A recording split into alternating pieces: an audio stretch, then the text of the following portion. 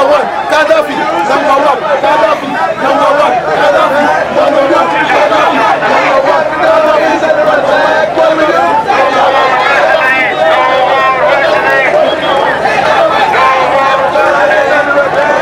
do?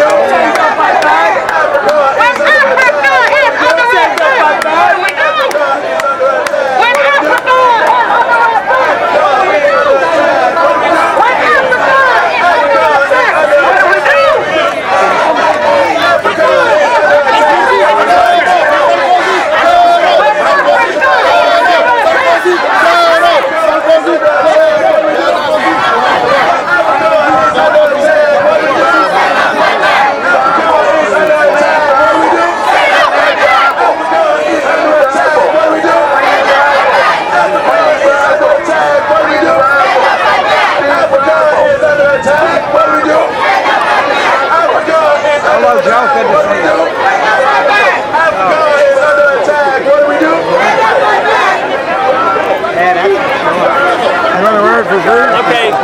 You want to change your head for a while? We can put it over. So, change of plans.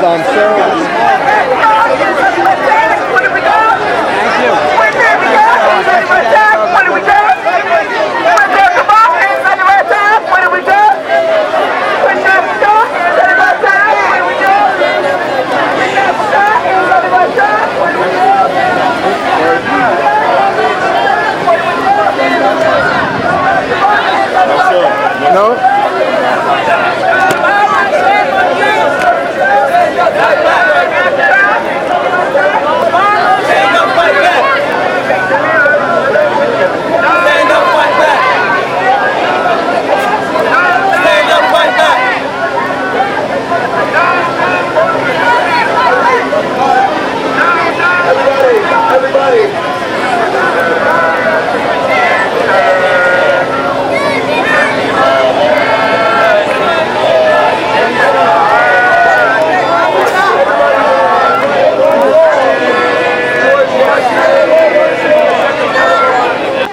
We're going to hear a few words from Brother Akbar Muhammad, the international representative of the Nation of Islam, about our demonstration today.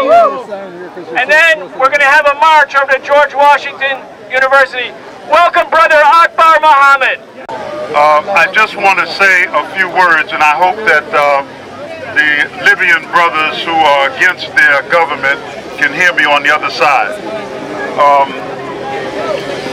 Many of them are too young to understand and know this history. But what we're saying in front of the White House, I never thought that when Barack Obama was elected, that I would stand in front of the White House and be totally against him and the move that he has made. I thought he was a progressive president. I thought that he would do good for this country, and that he would move the country in a direction away from war, especially war in Muslim nations. I thought that the American people would learn the lesson of Iraq with the so-called Bush doctrine of spreading democracy in the Arab and Muslim world, and see the mess that they have made in Iraq. Nearly 2 million Iraqi civilians dead, nearly 6,000 young Americans dead, 32,000 wounded, and then he engages in another war.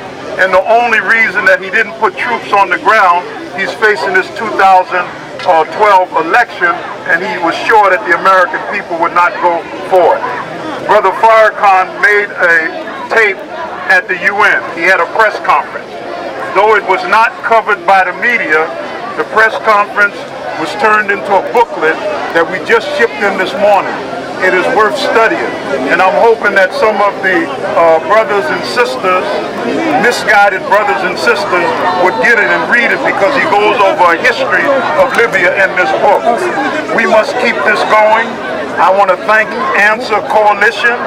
We have to keep it going across the country until we rock this country, so when 2012 comes, he will make a decision that he has made a mistake and pull the people out. What America is attempting to do, it's a move for oil, it's a move to feed the military-industrial complex. We will talk about this more when we get to George Washington. Thank you for showing up today. Sisters and brothers, are you ready to march and raise that flag and raise those banners? We say no more. We say no more. We say no more. We say no more. We say no more. Stop bombing Libya. Stop bombing Libya. Stop bombing Libya. Stop bombing Libya.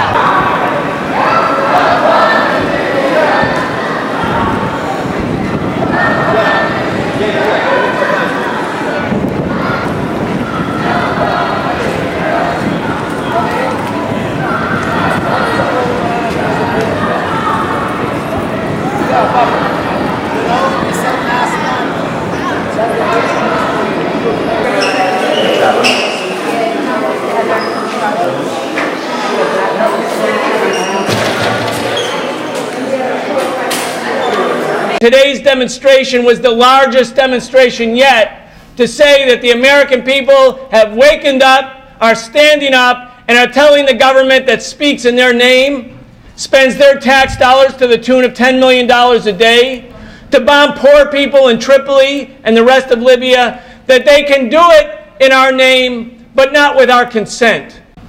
The Obama administration's walking a fine line here. It says it's a moral imperative to protect civilians, and thus the United States must bomb Libya. And yet, the same government says we won't commit ground troops. We absolutely won't commit ground troops. Well, if this is such an imperative cause, why wouldn't they order ground troops to Libya? Why wouldn't they do it? The reason is the people of the United States, of course, would not support that. So they've adopted a different strategy. If they send troops to Libya, American soldiers and Marines will die, and every casualty will become a political liability for the Obama administration.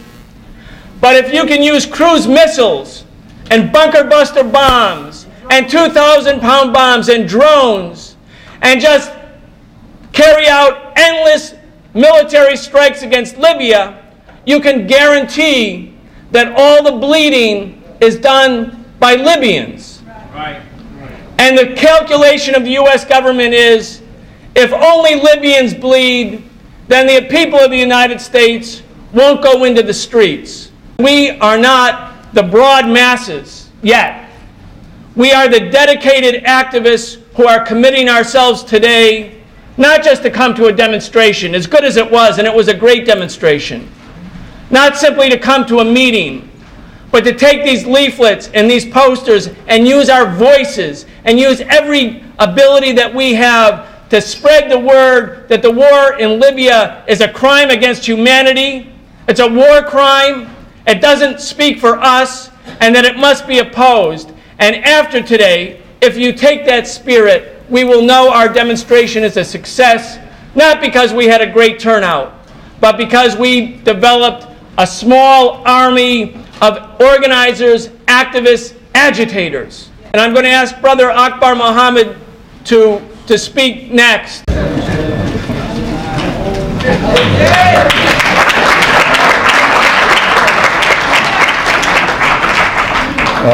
First and foremost, as a Muslim, we always begin in the name of God.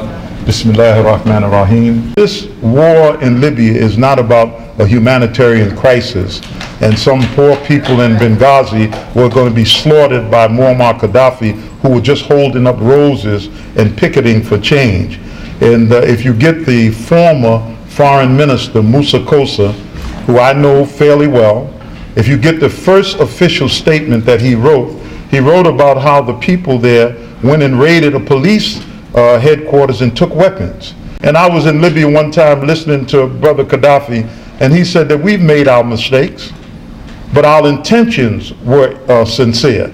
But there's always people who make mistakes, but many of them don't fess up that it's a mistake, like Barack Obama right now, seeing the mess that he's in, and not only in America, but in the world. You bring balance. You make them look at what they're doing. And without you, they would run reckless and they would go crazy with the military-industrial complex, the prison system in America, where a few people are making billions of dollars on the brothers and sisters who are locked up in these prisons across America, many of them innocent. We've left enough of those in the struggle on the wayside. So we have to look at this struggle, and Brian, you have it absolutely right. It starts small, but I want those who are young, you may not remember this, but we changed history in the protest over Vietnam. The American government lost that war and had to run out there because the country itself was divided. LBJ didn't step down for health reasons. LBJ realized that he couldn't handle this. And he realized that this was too much on him, and it was a divided country. And in that divide of the country over the war, 58,000, just think about it, 58,000 Americans lost their life in the Vietnam conflict.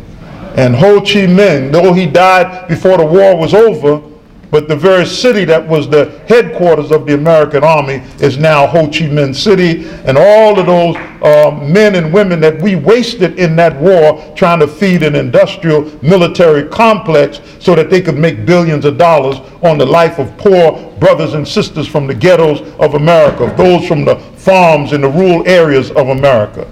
So this has to be a sustained effort. What politicians and the White House respect is if you can turn people out in the street. They may make out, the press may avoid you, and they may make out they're not listening, but trust me, they're listening. If you can work in a coalition, there's always going to be internal contradictions. We want to make sure that Barack cannot sit back and say, I'm going to get 97% of the African American vote. I went to Puerto Rico, and those Puerto Ricans who are citizens, I'm going to get 40% of their vote in America. We got to make sure that that doesn't happen, and we got to make sure that we say that you may have went in that office for the people, but evidently there's forces around you that control you, and you are making missteps that will be your undoing. Thank you. May God bless you. Assalamu alaikum.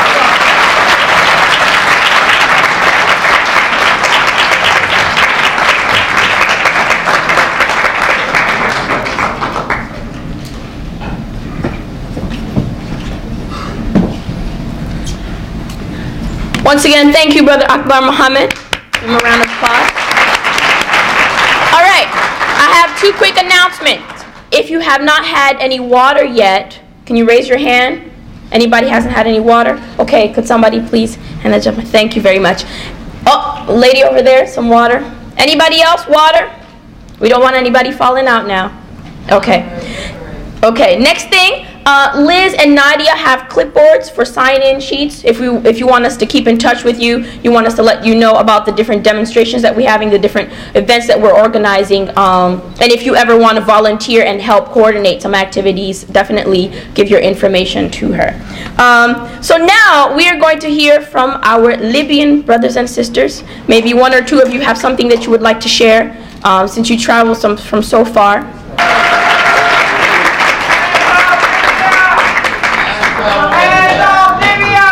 Thank you. Here in Washington, D.C. to show your support for the Libyan people.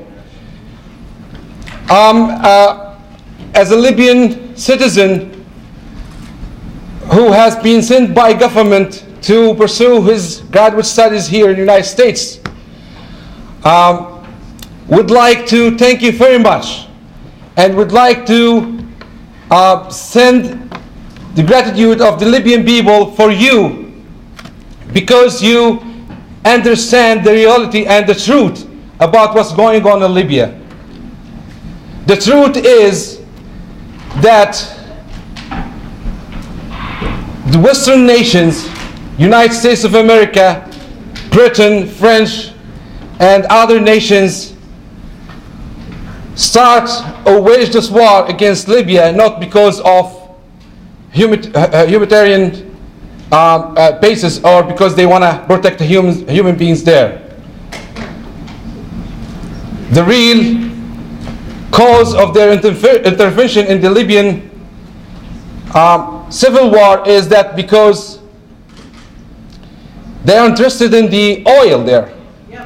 They are interested in stopping Brother Gaddafi from continuing supporting African Union. Brother Gaddafi in 1999, in September 9th, 1999, in the city of Sirte, gathered all the African leaders and asked them to act together. All the nations are working together and forming unions, forming economic powers, political powers, and the Africans should do the same thing. They should come together and form one African state that should protect its people, protect its wealth. African continent have been subjected to imperialism long time. They colonized each of the African countries. They get all the wealth from Africa. And now they are blaming us, blaming African people of being poor and have corrupted governments. Who did that for us? Shouldn't you ask for those Western nations, governments? Shouldn't they ask themselves, who did that for the African countries? As soon as they realized that the leader, Colonel Gaddafi, was working hard to bring all the African countries together, they get mad at him. Yeah. They were not so happy. So they just were trying to find an excuse. Yes. So some group of people come out in the city of Benghazi to ask of these legitimate rights. And the government and especially the brother leader, Muammar Gaddafi, who is not the president. And I would just want everybody here to understand that Brother Gaddafi is not the president. And when President Obama asking him to step down of what? Yeah, it's true. In March 2nd, 1977, Brother Leader Gaddafi said that the Libyan people should rule themselves through basic people congresses and people committees. He submitted the power to the people since 1977. So I come up about the political system in Libya. Maybe many of us here really doesn't know exactly how the political system works in Libya. So in February 17th, instead of going to streets and just asking for their rights, they went out to police stations, security compounds, to military compounds, and just start to killing policemen, security forces, killing the Libyan army, and stealing the guns, and start killing other civilians, and claiming that the Libyan government did that, which is not true at all. And this was actually motivated by some Western intelligence agencies, because they find this an opportunity for them. They've been trying to find this a chance. As I told you, they don't like what Brother Gaddafi is doing for Africa. So they support them with guns, even before February 17th. And then, just in a few weeks, they came up with the resolutions 1970, 1973 to intervene. I mean, don't you just think this has been planned for a long time? As the brother Akbar Muhammad saying, those flags of the King Idris, millions of them were printed in the first day, where all over Benghazi and other Western cities in Libya, and Eastern cities in Libya. This had been planned. So I just want to remind you that every war NATO waging was based on lies. Hands off Libya! Hands off Libya! Hands off Libya! This will be civil rights attorney Mara Verheyden Hilliard. Being out here today, going in front of the White House, and sending the message that is being sent is the most important thing that can happen. And here in the United States, sending that message, it's sending a voice that this administration and its fawning press does not want anyone to hear. I mean, what are we hearing about for the last several months? The humanitarian bombing. It's an amazing idea, right? Humanitarian bombing.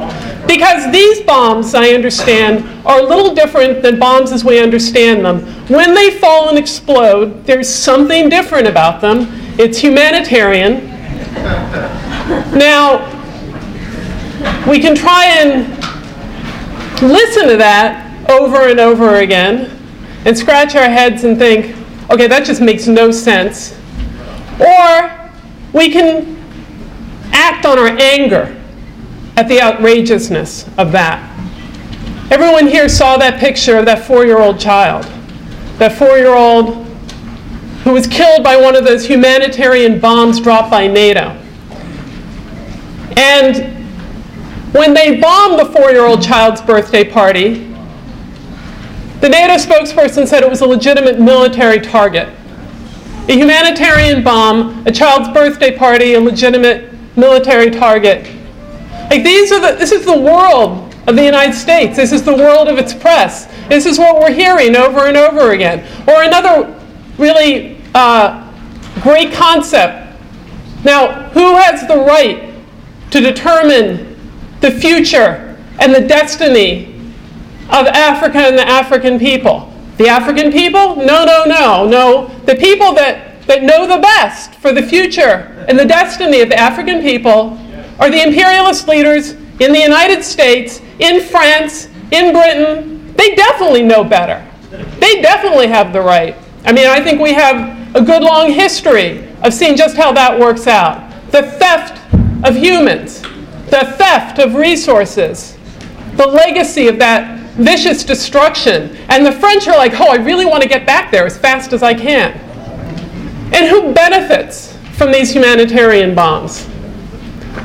The corporations that have a really strong interest in controlling that part of the world.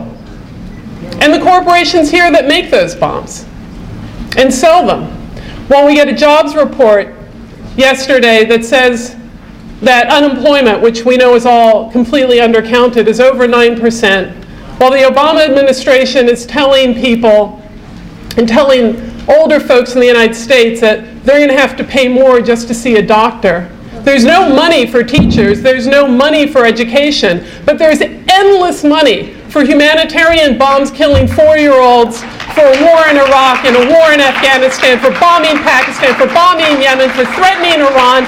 It never ends, and no one ever turns around and says, well, maybe we should take that money. No one in the government turns around and says, maybe we should take that money and do something better with it. But the people of the United States are saying that. And as Brian was talking about, and as Brother Muhammad was talking about, it's a very tenuous position for this administration right now. A very tenuous position to keep bombing Libya. They're not winning. They really thought that they would win. They thought you come in with this mass military might and you bomb people, and the French are arming the rebels, and that they would just win. But there you have more than 1 million people in the street saying, stop bombing our country.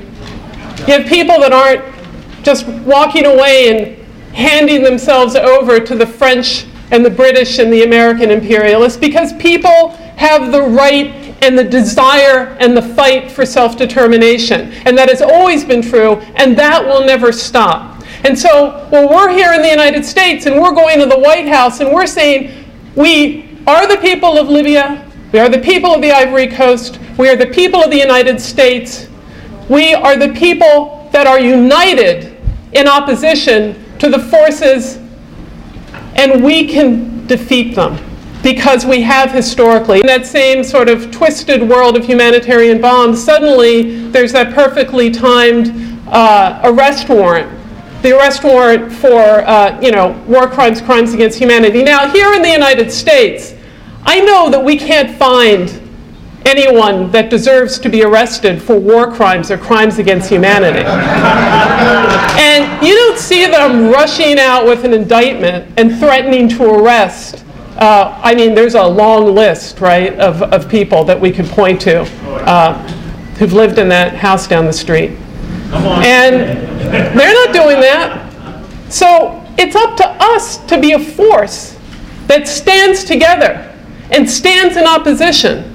Because historically, it is that force that will win, that has won. And it's that force, again, that we're seeing come together. And, there's going to be all these little videos from the right wing and from that fool Glenn Beck and all those kind of racists, and they're going to try and find whatever snippet they can find that somebody said, and then they're going to try, as Brian said, to divide one group from another. And there's a reason that they try and do that, because if people are united and they're looking around and people who are really hurting here in the United States think, well, you know what? Those folks are not my enemy. And why is it that I don't have a job? And I can't go to a doctor, and I can't feed my kids, but yet all these bombs are falling? And why is it that we have a prison system, a prison industrial complex, as Brother Muhammad was talking about, that locks up the vast population of Black and Latino youth in the United States? Why is that? Who benefits from that? Who benefits from this war? Who benefits from that system? It is not us, it is not the people. So we stand together, and we will continue to fight together. Yes. And thank everyone for being here today.